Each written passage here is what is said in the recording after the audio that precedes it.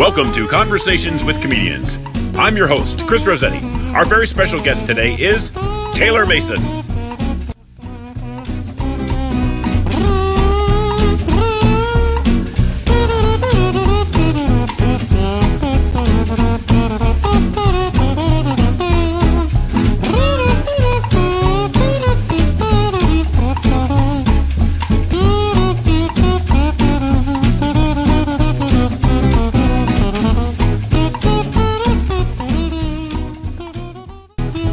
So sit back and relax and get ready to laugh with our very special guest, Taylor Mason.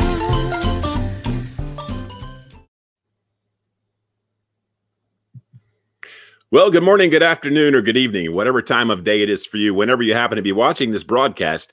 And welcome to Conversations with Comedians. My name is Chris Rossetti, free to laugh now here in the city of San Francisco. Free to laugh now because I was set free from 30 years of depression. I want to encourage anybody suffering from depression, fear, anxiety, or stress of any kind. If I can have a miracle, your miracle could be just around the corner. So welcome in once again to Conversations with Comedians. So let's have some fun. Let's bring our guest in, Taylor Mason, amazing man, very talented ventriloquist, author, musician, writer, and all-around nice guy. Welcome him to the show, everybody. Taylor Mason. Thank you for joining us today. It's so good to see you. Chris, thank you very much for having me. I'm thrilled to be here. Thanks, everybody. You know, there are miracles happening all the time and all around us. So, you know, you never know. So if you are suffering, as Chris said, from depression or stress or just the anxiety that's going on for all of us, good thing you're here because we're going to relieve a little bit of that somehow, some way. And God is good in the end. So thanks for having me on, Chris. I'm thrilled to be here. No problem, Taylor. It's been one of my lifelong dreams to have you come into my apartment here in San Francisco. Well, thank you. And just looking around here, I see that for $400,000 a year, you've got about 10 square feet. So good for you. Good for you and everyone here in San Francisco. Actually, I'm in my little office, and this DeKalb sign behind me that's kind of a reminder of my family had a farm, and my uncle and my cousin Matt still run that farm, and they have corn. They raise a lot of corn. So that's kind of, and the wings that you see coming out of my head right now, that's because this thing's going to take off at any moment. Let's start off this conversation before we get to the ventriloquism and the comedy and the writing of books. Let's get into the topic of music. Tell us about your love for music, and were you ever in a band? I started piano when I was a little boy. I think listening to AM radio. My mom heard me. She had a piano that she had, in our living room, she had a piano that she had painted green and white. It looked like cotton candy. It looked like a lot of fun anyway. And then listening to AM radio, I think one of the first songs I learned was a Bee Gees song, Got to Get a Message to You or something. I tried to pick out the notes. And then right after that, I started taking piano lessons with Mrs. Randall, who is very sweet. She was one of those people, I'm of a certain age that, for example, when the movie Wizard of Oz would come on when I was a little boy, it would be in black and white, and then there'd be a moment during the movie where Dorothy gets out of the house and she's in Oz and everything turns into color. And that was kind of like when I walked into Mrs. Randall's house. You would walk into her house, and then it was just an explosion of, she had all these little figurines, glass, and they were like prisms. And so light was shining everywhere. And then she had this beat up old upright piano. But it was all kind of a fantasy. It was just an incredible thing as for a little boy. And I would go and learn she had me, for one of my recitals, I played Bumble Boogie, and I got to do my own ending. And, you know, it was a big moment for me. And in those days, dads didn't go to the recitals. It was just moms. Right. But all the moms came up and, you know, it was like, oh, I could actually do this. This is something I could actually do and have a lot of fun with. And I was in a band called the Janitors Cool. when I was in college. Our gimmick was we would all dress up as if we were janitors. So wearing dungarees. And on the billboard outside, it said, "Tonight, the Janitors." So why nobody ever got this is beyond me. And we would always say, you know, they're going to know that it's us. But we would walk around the bar where people before that, you know, are drinking at the bar or whatever. And we're walking around with a broom. And then like the drummer would go up on stage and he's sweeping. And then he sees, you know, sees the drum and boom, sits down and boom, boom, boom, boom, boom. And then the guitar player would go up and he'd be listening and he'd put his broom down and would go over and pick up, wow! And I'd go up and I had this piano player, or I was the bass player's dad built a tricked out upright piano and put it on wheels and mic'd it on the inside.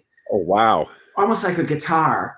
And that thing weighed 4,000 pounds. So we would take a van, we'd wheel that thing in. So I'd sit down at this piano and I'd start playing. Our big hit was Taking Care of Business. Oh, yeah. Oh, yeah. 3 chords and a lot of shouting. We could do a 30-minute jam on it. So if you had a 45-minute set, that would be 30 minutes of your 45-minute set. Play 3 more songs and we were done with that set. And I was in college at the time. And then I got a job working as a musical director at the Second City Theater in Chicago. What? Which is where I met my wife there. Really? The story there is this. It's a good story. I go to audition to be an actor at the Second City Theater in Chicago. I'd taken some improvisation classes, but I had maybe 4. And then they have an open audition. So I go. I don't know what I'm doing. I have no idea. Improvisation, So I'm sitting in the hallway out in front at the theater, and somebody comes out and says, Mason and whatever. And this woman and I go in, and there's Del Close, the director. And he says, okay, we're going to start with 5 through the door. Go back there and do it. And I look at the woman I'm with, and I said, well, listen, do you know what 5 through the door is? And she says, her eyes, and if it's a movie, it's like, ah! And she says, you don't know what 5 through the door is? And I said, I have no idea I have no idea. And she says, oh, this is going to be awful. Great. This is going to be awful. And I thought she was going to start crying. So she says, well, you're going to start. Just come through this door. I'll be on stage. And you come through the door and just start something. So I walk through the door and I walk over to her and I take my arm. This is the first thing I've ever done as a comedian, really. And I'm auditioning to be in the Second City Theater. And I take my arm and I put it on the bench in front of her. We're improvising. And I say, this doesn't work. She says, what? I bought this yesterday, this arm, and look at it. It's hanging off my arm. And she's just, I just keep talking. I want a refund. I want to get a new arm. Can you give me a new arm? Because I can't go through life. I thought you guys said that this arm would be replaced and everything would be perfect. And look at it. It's worthless. And at that moment, the producer walks in and says, is Taylor Mason here? So there's 3 of us in the room, Del Close, the director, me, and this actress. And I said, I'm Taylor Mason. She says, on your resume here, it says you can sight read? Yes. So I go over to the piano and I play a song. And this is so great. I'll never forget this. This sheet music. And the first lyric is, I hate liver. Liver makes me quiver. Liver makes me curl right up and die. And I look at it and I'm thinking, this is the Second City. This is, okay. It's a vamp in E. So I play the song and she says, okay, you're hired. And then she looks at the director. The director looks at her. You can tell there's some tension there. She's interrupted an audition. And then what do? I don't know. I just came to audition. So I walk into the office with her and I signed a deal. And I was a musical director at the Second City a couple of years. That's insane. It's a crazy story. And then, so I toured with them. My roommate on the road was Dan Castellaneta, who is the voice of Homer Simpson. Oh, my word. The cast had Julia Louis-Dreyfus was in that cast for a little while. Yeah, and there's an incredible cast of people who, my wife and I always talk about this. The people that we always thought were the most talented are not the people that became stars. And we would talk about, this guy, when we were together, we would say, this is going to be a star. She's so great. There's no way she won't have a sitcom. Right. And, but Bonnie Hunt was somebody we thought was really, really incredible. And she wanted to have a very good career. Sure. So, but that's how I got started in show business in Chicago. Nice. And at the same time, I was going to Northwestern University, getting a master's degree at the Medill School of Journalism. At the same time. At the same time, my life was pretty much the way it is now, just upside down. Well, let me play a clip, okay, of you playing some music with a very special person, okay? Great. Everybody sit back and relax. Let's watch this. It's about a minute long. Taylor Mason, the musician, folks, the musician. Here it is. All right.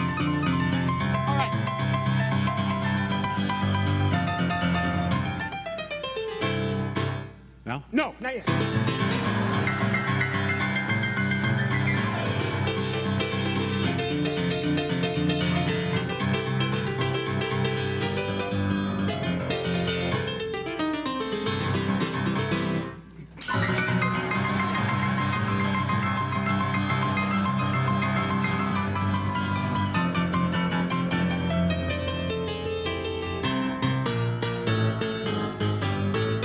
Now!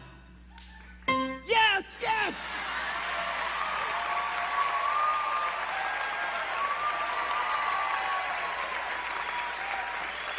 Taylor Mason. All right. He's a good sport. He was a good sport to put up with that. That was incredible. And he was the one. He came up with the, you know, he's a very, very talented man, and he said he wanted to do something at the end, and his idea was and he pretty much in 30 seconds he wrote this is what we're going to do, and you know, okay, wow. John, oh yeah, and he could have, and he's a very good musician, you know. He's won Grammys. So, I mean, he's amazing. Oh yeah, so that was a thrill to work with him, and he's just a great guy. Well, let me ask you now about your actual vocal talents, the talents that you have with different voices. And I have to ask you a question and interject something personal real fast. I do voiceover work. I do character voices as well. And I wonder, have you ever done like I've done?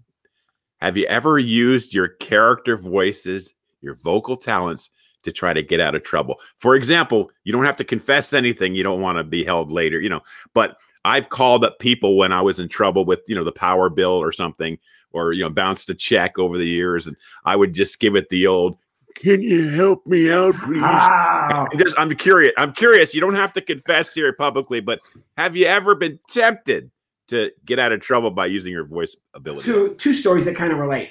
One is, you know, the robocalls that we all get from every kind of company you can imagine. My wife has a really good trick. She will answer, hello, is Marcia Mason or Taylor Mason there, or Franklin Mason? My full name is Franklin Taylor Mason. You know, is Franklin Mason there? And my wife will answer, huh? I'm sorry, is Franklin Mason? And she makes up some language. And it's great because, ma'am, are you his wife? And she can sometimes go for 3 or 4 minutes and just keep this person on the line until they finally realize that, you know, she just keeps going over and over the top. My favorite thing to do as a ventriloquist and just to have fun with people, I have two. One is, I've done this with people before, where we're in a hallway, walking, we're in a hotel, it's right after a gig, you know, and we're back at the hotel, so it'll be 2 or 3 of us, and I'll get to my room, and I'll open my door, and as I walk in, you'll hear, hey, oh, hi, I didn't know you were here. And people always come around and peek in to see who is that. And of course, there's nobody in there. It's me. And the second way I do that is if you're on an elevator. I've done this before, where everybody's, you know, standing around, and I'll do a, help me. Did you hear that? Help me. Did you get, I've done that a couple of times on elevators and gotten people to. We have a lot of people joining in from Facebook, so let's see what they're saying real quick. Okay, Taylor? Here we go. We have some wonderful people coming in. We have Michelle Van Duzen, very talented comedian, coming in saying 2 of her favorites. She's referring to you and Romeo, I'm sure, not me. No. Here is Tara. Tara is saying hello. Hi, Tara. Thank you for joining in. Hi, Michelle. Jennifer is here today. I promise you, Tara Ingram, we will get down to San Antonio. There you go. We will rock that city one night. I don't know what venue. We'll figure it out. If nothing else, we'll try to come in and do a virtual program, kind of the way that Chris and I are doing right now. I'm doing a ton of these right now, so we'd love to do that too. And Ben Wright wants to know, where's the most interesting place you had a show, besides right here, of course? Okay, Ben, great question. And I've worked every freaking place you can imagine. There's a theme park in Pennsylvania, in Hershey, Pennsylvania, run by the Hershey Chocolate Company. Oh yeah. And they had me come out one time, and it was so a ticketed event, right? So people are purchasing tickets to see Taylor Mason in a small venue. And what they did was they were going to have 4 shows in one afternoon and evening. So I'm doing, say, a 2 o'clock program, and then a 4 o'clock program, and then a 6 o'clock, and then a big show at 8. Great, right? And they sold them all out, 250 seats. Great, going to be a lot of fun. I go out, and the gig is underneath a train. So the train, it's one of those trams that takes you around the park. So I'm doing my show, playing music, doing ventriloquism, doing stand-up comedy. The crowd is right in front of me. But every 10 to 12 minutes, this train would come through. So I would be doing my act, and then I'd start again when the train went by. And by the 4th show, I had it nailed. I knew when the train was coming. So I would just do things like I would be working, hitting a punchline, and just wait for it. And then I would go back to the punchline. Oh, yeah, it was one of the most bizarre jobs. And the thing that was weird was it was a ticketed event. And they had a theater, but they put me underneath the train. Oh, well. Unbelievable. Unbelievable. So, folks, let me remind you, you're watching Conversations with Comedians. Our very special guest today is the very multi-talented Taylor Mason. Taylor, let me ask you a quick question. What's the proper terminology to use for referring to your partners in comedy, your partners in ventriloquism? Ventriloquism. Hey. I don't want to say the D word, but so what's the proper term? People still use the word dummy. Jay Johnson, the great ventriloquist, tells a great story about the way the word dummy, and I'm going to share it with you because it's a great story. Jay Johnson tells this story that a New York Times reporter, and this was early 1900s, goes to see like vaudeville days. It goes to see a performer up in Binghamton, New York at a theater, and the Times reporter goes and either has had a couple before the program or is not completely with what's happening. And the ventriloquist had, say, 8 what they at the time called automatons, big, large, life-size wooden figures. And I think the scene that the ventriloquist did was in a barber shop. And so he would wheel one of these 8 big automatons to the front of the stage, and then he, and with the controller, would operate like, think of giant nutcracker, would open and close the thing's mouth and give it a haircut, moves it back, and there were 8 of them, okay, over the course of, say an 80-minute theatrical performance. And the reviewer wrote this: the person who led the program, who played the part of the barber, is a great actor and did a wonderful job. However, the other 8 people on stage stood around and acted like dummies. And that is where the word dummy became the universal term for a ventriloquist partner. Yeah, it's a great story. So thank you, Jay Johnson, who's an incredible genius. And in the world of ventriloquism, there are maybe 5 or 6 people who are at the top, and Jay Johnson is probably, if he's not one, he's 1A. He's a great one, and he's well worth looking into. He's just but that's a great story, and that's where the word dummy came from. Now, to answer your question, a couple of years ago, I started going to the ventriloquist convention, which is a trip and a half. And even if you're not a ventriloquist, it's worth going because the people are amazing. And the degree of separation between the superstar in our business and the beginner is not that big. So there's a good chance when you go to a ventriloquist convention, you're going to meet somebody that you've seen on television or in movies or on YouTube, or who has done great things in the, for lack of a better word, we'll call it skill of ventriloquism. And while I was there, what I learned was a lot of people don't refer to their ventriloquist figure as a dummy. I think the preferred term, is character. For me, inner child. I always thought of myself, we're kind of like think of Rosencrantz and Guildenstern. I'd be Rosencrantz. My puppet Romeo would be Guildenstern in this case. I think muse is another word that could possibly be, or partner, whatever. To me, honestly, Chris, these are my imaginary friends who have come to life. Fantastic. That's how I look at it. Well, let me show a couple clips real quick of some of your imaginary friends in action, shall I? Yeah, please. All right, here we go. Everybody sit back and relax. We're going to take a look at 2 little clips, and then we'll come right back to Taylor. Thank you for joining us, everybody. You're watching Conversations with Comedians. I'm Chris Rossetti in San Francisco, and that is the amazing Taylor Mason.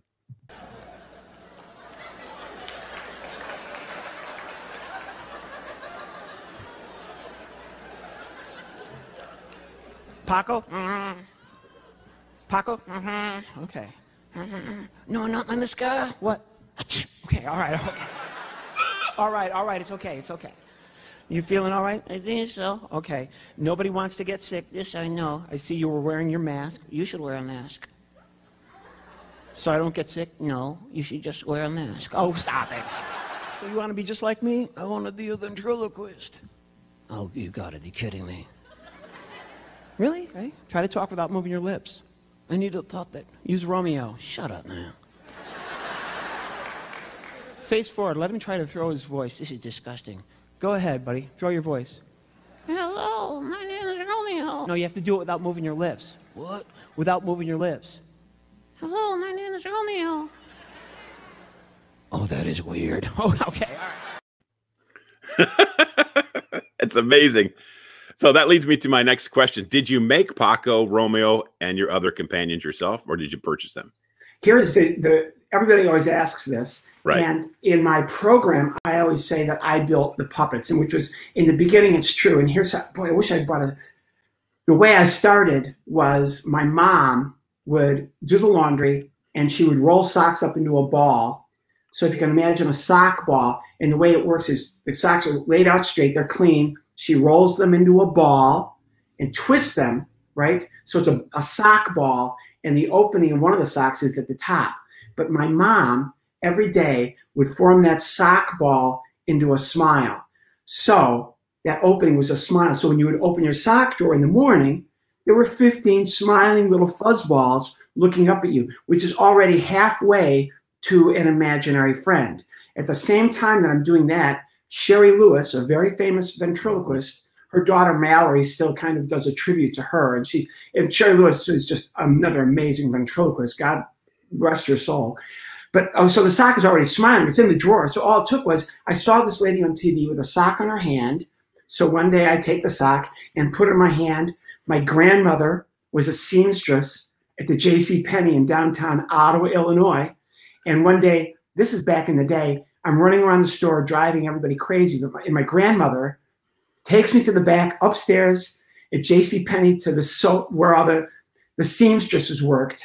And she said, we're going to make a real puppet for you. And she showed me how to sew buttons for eyes, yarn for hair. And so that's how I got started. And then, you start building your own puppets. And the first puppet that I used was a sock puppet that I just literally, and then my parents bought me, oh my gosh, when I was in grade school, a slot jaw plastic puppet that looked like Danny O'Day, who was, yeah, exactly, from Paul Winchell. These old famous ventriloquists, Jimmy Nelson, Paul Winchell, had a huge, obviously, effect on my life. And there was this plastic Danny O'Day my dad brings home, and it was a giant sock with a head and a string in the back of the neck that you would pull down and the slot jaw would open. And I told my dad, this doesn't work. My sock is better because, and my dad says, we're going to rebuild this puppet. And we did. We rebuilt it so that it had we put a joystick in the head. We put a dowel, mortar and pestle. Yeah. Okay. And so turn that upside down, and then we attach the string with a thimble. I put my thumb in so I could open and close. And the first couple that I used, I either built myself or I remodeled. And what a lot of ventriloquists do is, by necessity, we become seamstresses and we become builders. Another good story is, when I was at Northwestern working in Chicago, I would get these gigs, and there was a mom and pop pizzeria down on the south side of Chicago that would do a Friday night comedy show. And I would take the elevated train from Evanston, Illinois, down into the southern suburbs of Chicago, get off the train, and walk to this mom and pop joint to do my comedy act. And one night it's pouring rain. I've got a wooden-headed slot jaw figure made by a very nice man named Robert Scott. And I'm walking in the rain, in the puppet, my figure, my ventriloquist wooden-headed figure is in this nylon bag. I get to the gig, and I'm late. You're on right away. So I walk on stage, open the bag, water pours out of the nylon bag. It was as if he had taken a bath. I pull the guy out. He's wooden, and the jaw had expanded because of the rain. So the jaw, even though I'm yanking on the string to open the puppet's mouth, it won't open. So immediately you have to become not only a ventriloquist or puppet builder, you have to become funny on the spot. And of course, there's lots of jokes with the puppet's mouth won't open, is warped, oh my word, etc. So I got through, the puppet. Are you going to talk like that all night? This is great. I'm not moving my lips. Look at this. And I was doing. So I probably did a 20-minute performance with my wet. And I remember thinking on the way home, I put the puppet back, the wooden figure back in the bag, and I think to myself, I'm going to go back to the soft socks and other. And so I started working with a woman named Verna Finley, very famous ventriloquist builder, God rest her soul, just a great lady. And now I work with just geniuses. Wow. A woman named Marianne Taylor, a gentleman named Steve Axtell. There are these wonderful, there are so many. Those are just two of a myriad of people who build and custom build. Barry Gordimer is another guy. I did a TV commercial for Missouri Farm Bureau Insurance. We did TV, radio, and billboard advertising. And wow. We created a character named Clay, a farmer for Missouri Farm Bureau Insurance. And Barry Gordimer built to spec exactly what this company wanted for the figure to promote their insurance. So now I work with these wonderful people who are far better than I'll ever be at building things. Let me ask you a quick question. The stimulus checks we're all hoping to get someday. Will you receive $500 for each one of your for my figures? Yeah, associates? For my employees? Yeah. Right. Yeah. That would be, I think, I'm sure that the United States government and the great state of New Jersey, where I live, would be thrilled to hear, yes, how many employees do you have? I have about 16 of them. Some of them are part-time. Some of them are full-time. Great. Yeah. Tell me what they do. Well, I stick my hand up their back. Okay. It's worth a try. Yes. Okay. And you know what? At this point, we'll do anything, right? We'll take whatever we can get. Exactly. First, let me ask you one last question here. Have you ever been caught up in the moment during your fast-paced act and found yourself waiting for Romeo to say something? I watch you, and it's like so frantic. It's like so crazy. And I'm like, who's talking next?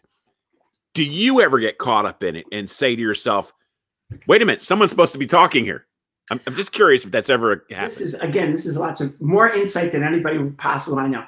The way I see my show, and this was first brought to me by a comedy club owner in Nashville, Tennessee named Brian Dorfman, who kind of liked my act because of the frenetic, insane, what's going on pace.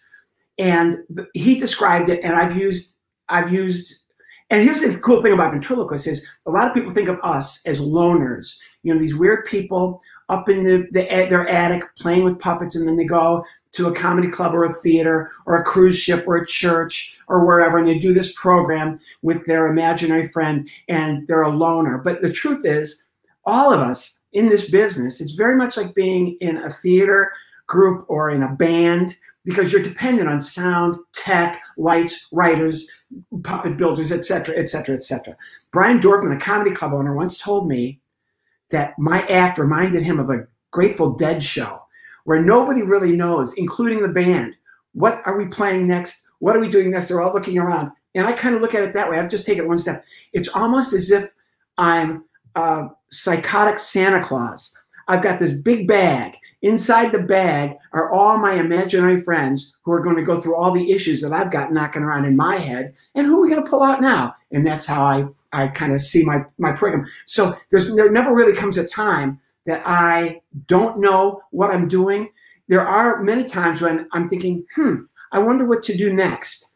At the same time I say that, just from the wonderful response we're getting here on Facebook, people who come to see my show, the audience kind of leads me through where I'm going to go. I kind of let them lead me as a point of reference. So I don't exactly know where it's going to go when I walk on stage. Yeah. But by the end, so this tonight's show was about blank, because that's what we're giving the audience. Fantastic.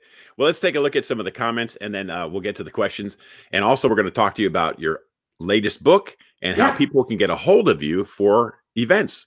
So Randy says, hello. Hi, Taylor. Hi, Randy. Chuck is saying, love this interview. We've got some other people coming. David is coming in from Canada. Ah, fantastic. David of the North. Hello, David. Let's see who else is watching from Tennessee. Fantastic. Okay, this person says, I used to have Taylor on gigs, and he is great. Oh, this is Chris Raphael. Okay, I've got a great story for it. I've been doing this, and I've never had a job. So Chris Raphael is one of those people, very, what's the word I would use? Eclectic. So he calls and says, I've got a gig for you. Where is it? It's in the Caribbean, and you're going to be doing a program for people who are travel planners, and they book like these resorts and things. Great. And he says, you're going to be working outdoors at a pool. I'm great with, whatever you want, Chris. So he flies me down there. I think it's Tortola. And the gig is great. And he says, oh, you've got an opening act. Oh, who's my opening act? It's this woman named Maxine Nightingale, who had a big hit in the 70s. Going to get right back to, well, it's all right. And we're going to get right back to where we started from. So Maxine Gale, with no band, just karaoke style, and the audience is around the pool, and she did like 20 minutes on one song, and she walks around, she's singing, dancing with people in the audience, and I'm just mesmerized. This woman is just incredible. And Chris Raphael comes over and he goes, she's pretty good, huh? And I go, yeah, this is the greatest act I've ever seen. And the place is going crazy. She walks off, unplugs, walks away, and Chris goes, now you're on. Oh my gosh. No, you gotta be kidding me. And I had to go out and do my act after her and never get to meet her either. Oh my word. See, Diane says, hi, Taylor. Diane is from Illinois, so she knows DeKalb. I know Diane. Actually, Diane is kind of like my sister from another mother. She's fantastic. Yeah. And Mark Harrington says, we've seen you several times in Disney Cruises. Love you. Who's your personal favorite character that you have? Well, first, Disney Cruise Line has been, and we are going out again. Mark, we're going, I don't know when, I don't know how they're going to do it, but Disney, I guarantee you we're going to go out. I can't wait to get back on the ships. I love doing those. Disney cruises are just a lot of fun, and it is just an amazing event. If you're a Disney person, the great thing about Disney Cruises is it's a contained Disney world. So you want to meet the cast of Frozen, you will meet. And you will not stand in line for an hour and a half. You'll stand in line for a few minutes. And you'll get to meet Mickey. You'll meet Minnie. You'll take pictures with Goofy. Stitch will be there. Everyone, Lalo, the cast of Mulan. You'll meet all these people. Plus, they have shows. And I am blessed because I get to do, up until now, of course, I probably am out 25 times a year on Disney cruises. And to answer your question, Mark, I guess my favorite would be Paco. My family, my Uncle Art, come full circle now at the beginning of the program. When I was a little boy, my Uncle Art raised hogs. Hola, hola. And Paco, senor, let's not be mean. We're going to say hello to everybody out there. Hola. And Mark, okay, he asked a question about my favorite figure, imaginary friend. Who did you say? Well, I said it's you. Really? Yep. I love you. Okay. That's awfully nice. But let's not get weird, okay? Because I was just talking about how weird this is, a middle-aged man up in his office playing with puppets. No, yes. Sit over here. So and Michelle wants to know, have you ever done a hidden camera show with your voice? I have not yet done a hidden camera show with my voice, but I might steal that idea, that idea from Michelle Van Dusen and use it myself. Thanks, Michelle. Yeah, that's a good idea, actually. And I need ideas. Stuart says, seeing and hearing Taylor always brings back great memories for our family. Stuart, the lawyer from Toronto. Oh, my gosh. And, my brother lives in Toronto, lives in East York. And I went up there one time. There's a Second City Theater company. I remember this. And the Second City Theater in Chicago used an acoustic piano, which, great, right? It's you can do a lot of stuff with an acoustic piano. And the two people who were the musical directors that I was either the backup for or when we went on the road, they didn't come with me. I was the one who went on the road. But Fred Kaz, genius, and Ruby Streak were just amazing. And they could make a piano sound like it had 88 keys, but they would make it sound like an entire orchestra. They were just brilliant. Toronto, when I went up there, they had taken it to another level. They had the synthesizer at the piano. I remember thinking, wow, I'm from the Second City, the original Second City Theater, and these guys are doing stuff that I can't even, it's just blowing my mind. So, yeah, I always love coming up to Toronto. Stuart, thanks, Stuart. Fantastic. Now, I have a question that's going to lead into my next question. Levi Rednauer says, hey, Taylor, one funny man I've never had stories make me double over and roar like the ones from your book. Oh man, thank you, Levi. Yeah, Levi I just met Levi online, and I know he bought my book, and I've written 2 books. The first book I wrote was about a how-to ventriloquism, and it's available as an ebook. And this is not a promotion because I don't make a penny. My deal with Penguin Publishing was I would write the book, and then they gave me a check in advance that, believe me when I tell you, that was already spent, that's gone. For example, my youngest kid is at Columbia University in New York City. It's an Ivy League school. And just full disclosure, we did not make our kid join the rowing team. We didn't buy a building, anything like that. They got in on something called merit. But my first book, A Complete Idiot's Guide to Ventriloquism, is available as an ebook only now. I get a lot to this day. I get a lot of positive feedback about it. It's not about how to build your ventriloquist figure. There are tons of books about that. My book is about how to make all the sounds to make a ventriloquist figure character come to life, how to write dialogue, how to set up your performance, how to work A to Z as a professional ventriloquist. So that was my first book. And the book that just came out is called Irreversible. I'm very proud of it. It's kind of my life story. Some of the stories I've told here are in there. Some of the stories I've told here are not in there. So again, I'm not making a ton of money on this book. I make $1, I think, per sale. But the ebook is only about $3. It's Google Play, Amazon, Barnes & Noble. It's gotten a ton of 5-star reviews, especially on Goodreads and Amazon. So if you're enjoying what I'm doing here today, I know you'll love the book. It's a fast read, about 325 pages or something. And it just describes my whole career, kind of what we're talking about here tonight, but in a lot more detail. So that book is the one you're seeing right now on your screen, everybody. Make sure you go to Amazon and order your copy today. Taylor, I'll use my announcer voice for you if you don't mind. Go for it. I love that. Taylor Mason's latest book, Irreversible, available on Amazon. Order your copy today. Taylor Mason's Irreversible traces the life of a ventriloquist from the moment he discovered that a talking sock on his hand made someone laugh, to winning television variety competitions, to performing on the biggest stages with some of today's biggest stars. It's a story of perseverance, hard work, and the sheer joy of doing what one loves. That's Irreversible by Taylor Mason. Get yours now. Oh, man, I got to hire you, bro. That's great. Thank you for joining us, everybody. You're watching Conversations with Comedians. I'm Chris Rossetti in San Francisco. This is Taylor Mason, stuck in a bunker in New Jersey. Love it here, man. Here we have some more questions. This is from Eric. Have you ever gotten back to give a pep talk to your university football team? Yeah, I played college football for the University of Illinois. There's a really good chance that I was the worst player on the worst team in the history of college football many, many decades ago. I have not been invited back a couple of times to take part in the spring game, where even old guys like me who had graduated would come back, actually put on a uniform and go out and pretend to play. And there's just no way I would do that. My favorite story from the University of Illinois, when I was not recruited. I was what's called a walk-on. What is a walk-on? A walk-on is a player that was not recruited, was not asked to come and play on the team, was not needed, was not wanted, and yet shows up the first day as if he's one of the guys. And they think, well, what the heck? We'll use him for fodder, which is basically what I was. And the first time that I actually put on pads, I remember looking in the mirror and thinking, not only do I not look like a college football player, there is no way I am. And I'm shaking in my boots, and I walk out and do stretches. And the first thing they do is these drills where I'm playing defensive line, which is I'm microscopically small. One guy on that team used to call me the fighting fetus. I mean, I was just so much smaller than everybody, but it got me holding a big tackling dummy thing. And they're having offensive linemen sprint at me and just throw their bodies into me.